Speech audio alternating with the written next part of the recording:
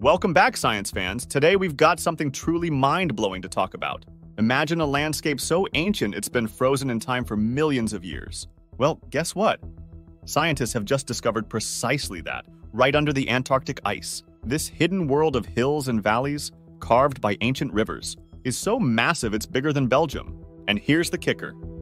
It's been sitting there, untouched, for more than 30 million years. Stuart Jameson, a glaciologist at the UK's Durham University, said that this landscape is so unknown. It's less explored than the surface of Mars. So how did they even find this place? The answer is radio echo sounding.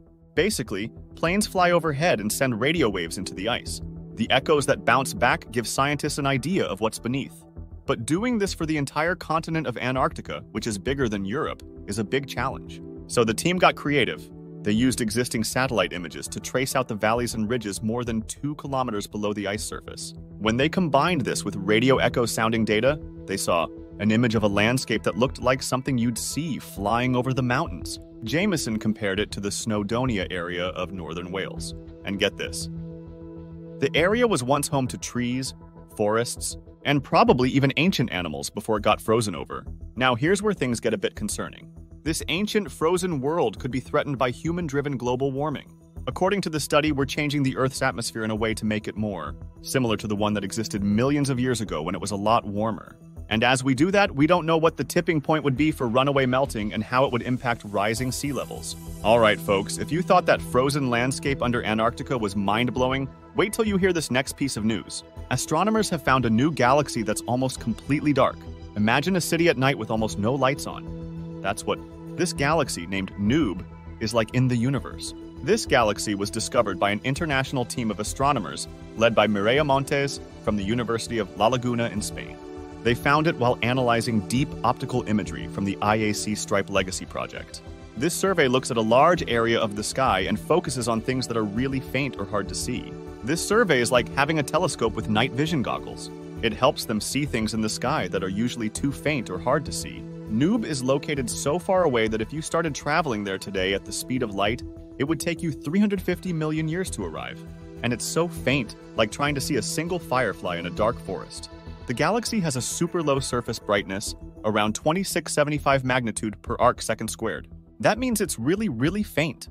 The galaxy is thought to be about 10 billion years old with low levels of elements such as iron and oxygen. Low metal content doesn't directly make the galaxy faint, but it helps to give scientists clues about the galaxy's history, formation, and even its age. Nube is like a cosmic fossil. It gives scientists clues about the early universe and helps us understand how galaxies form and evolve. So, in a way, studying Nube is like studying the ancient ruins of a civilization, but for the entire universe. It's a window into our cosmic past and could help us understand our place in the universe. Finally, let's shift our focus from the depths of Earth and the far reaches of the cosmos to something a bit closer to home. India's booming space program. The Indian Space Research Organization has been making headlines recently and for good reason. This year alone, they've achieved some remarkable milestones. They successfully landed a lander near the moon's south pole, launched their first solar probe, Aditya L1, and completed a launch abort system test for the Gaganyaan spacecraft. This is a spacecraft that India hopes will carry 3 astronauts around Earth on an orbital mission by 2026. What makes this even more impressive is that if India succeeds, it will join an elite club of nations.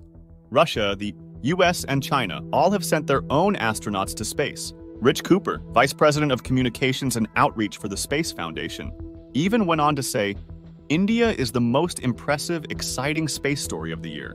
But the Indian space program isn't new to the game. They launched their first satellite, Rohini 1, back in 1980.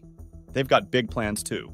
A second Mars orbiter is set for 2024, and a mission to Venus is planned for 2025. What's interesting is that India has been a keen student of the successes and failures of other nations' space programs.